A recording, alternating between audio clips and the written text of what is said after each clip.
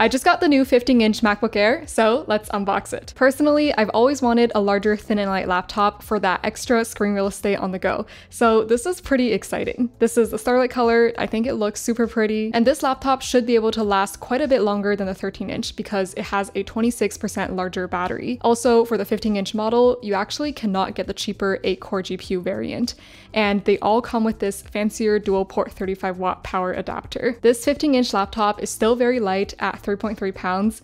It's about 22% heavier than the 13-inch MacBook Air, but it has 26% larger screen real estate. And you can really feel the difference. It does feel quite a bit more spacious. I think I can work on this comfortably for longer than with the 13-inch. The keyboard deck, the hinge also feel just as solid as on the 13-inch. And the 15-inch is supposed to have better speakers too, which I'll definitely test out, so subscribe for the full review coming soon.